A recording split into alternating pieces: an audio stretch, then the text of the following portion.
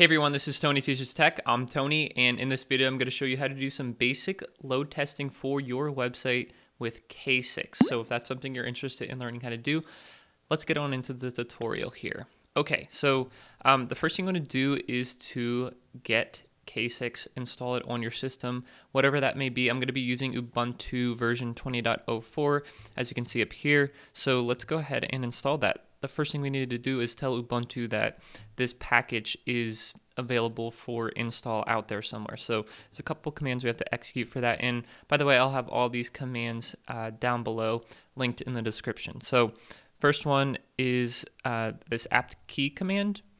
And once you have executed that, we want to go ahead and do an echo, something like this. I have to use my cheat sheet over here to copy it. So it's echo.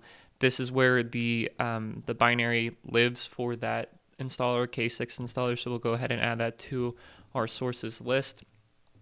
And now that we have done that, just to make sure that your system's up to date, do is apt-get update. And then finally, after that is finished, we can do an apt-get install K6. So let's go ahead and finish up with that. And this is what will actually install K6 onto our system. All right, so that's about it for the installation is concerned. Let's go ahead and run an example. And K6, if you're working on the command line here in terminal, whether you're on Mac or Windows, doesn't matter, or on a remote server somewhere, you will be having to create some type of script, okay? And we'll start with the most basic, simple script example. So just create a file on your system called, let's just call it script.js. It's gonna be JavaScript code. Again, don't worry if you don't know anything about JavaScript or coding or anything like that.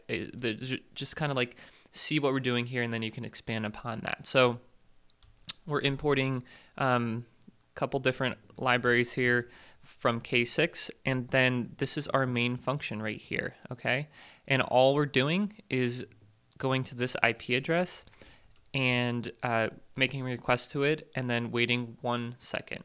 So here is where you can customize what you want to test. So this is just like a default IP address. For me, I have a website, a WordPress website that I just created here at this IP address, okay? And that's what I'm going to be testing today. So I'm going to copy that, and it doesn't have to be an IP address, okay? This can be anything like a domain name. It could be HTTP, HTTPS, anything like that. So whatever you're testing goes in here, the HTTP get. Okay, so let's go ahead and save that.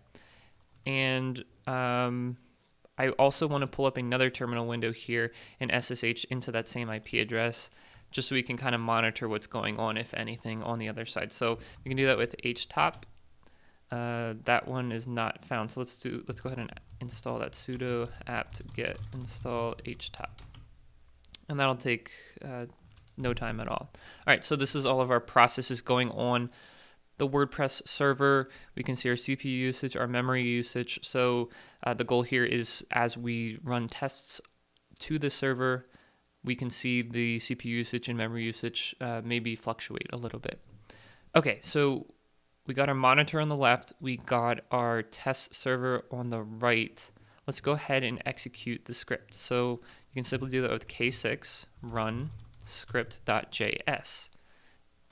Do that, and it's going to run the test, and we barely see anything happen over on the left hand side. Let's make this a little bit wider so we can see everything on one line. And we got lots of information here, lots of data to look through. We got and actually we won't go through all of these. The one that we care about the most, actually, in my opinion, is HTTP request duration. And this is how long, basically, from the time that the request was sent until you receive the response back that you're waiting. And because this was just one test based on the code that we ran, this is the average or the actual amount of time that it took for that test. So 24.77 milliseconds. Now, what if you wanted to run that test multiple times to simulate like multiple users going to your website? Well, we can pass in a couple arguments to that same command that we just ran. So instead of K6 run script, we can do K6 run -- dash dash VUS 10 dash dash duration 30 seconds. And what this is going to do is VUS is virtual users. It's going to, simulate 10 users coming to your website at a time for the duration of 30 seconds. So those 10 users are basically, you're not going to have any more than 10, at most 10 users coming to your website, and they're just going to keep making requests. Like once they receive the request, then they're going to make another request, and then repeat that, so on and so forth, for the duration of 30 seconds. So let's go ahead and run that and see what happens over on the left-hand side with our monitor. So it's going to run the same type of thing. This time it's going to take 30 seconds, and you can see the CPU usage moving around, the memory usage kind of hanging steady there, not too much action going on, but we see all these www data processes. That's these 10 requests being sent out, and actually the MySQL processes too, because this is a WordPress website. It has to go gather all that information from the WordPress database, MySQL in this case, and send it back to PHP and all that stuff. So that looks good. So we got the results of our test done here.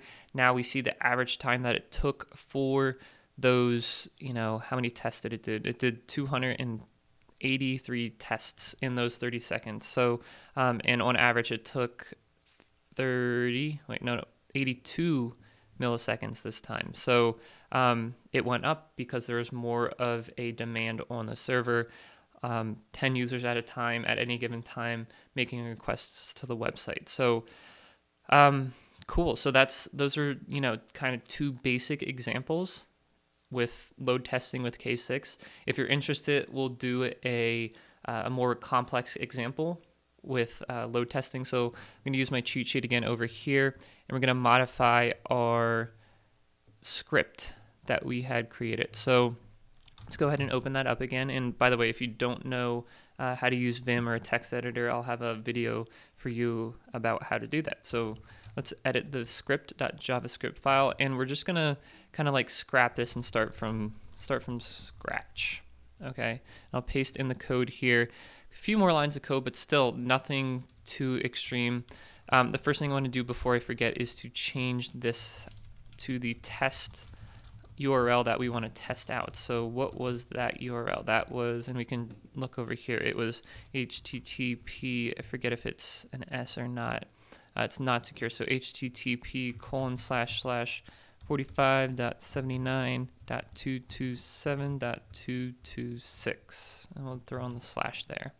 Okay, so let's go through this code. Again, we're just importing some K6 packages here, and this is what is going to simulate an increasing demand on the server, and then it's going to plateau, and then it's going to decrease back down to no demand. So basically, for 15 seconds, we're going to try to slowly but surely increase the amount of users hitting the website to 100. So we're going to start at 0 seconds, and there's going to be 0 users on the website, and then by 15 seconds into the test, there's going to be 100 users on the making requests to the server.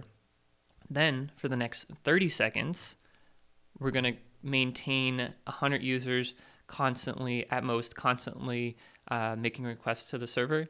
And then at the end of those 30 seconds, we're going to slowly but surely again go from 100 users making requests to the server down to 0 users making requests to the server. And that's going to be over the course of those 15 seconds. So in total, 15 plus 30 plus 15, that's a 60-second test. And let's go ahead and run that. So let's save it. And instead of passing arguments, we'll just do K6 run script. And that's going to execute all that code that we just created. So let's do that and monitor the left-hand side here. Oops. Unexpected character. Okay, so that is this first one. We don't want that comment here. So sorry if you copied that from me, but we don't need that. Okay, K6 run script. Let's go ahead and do that.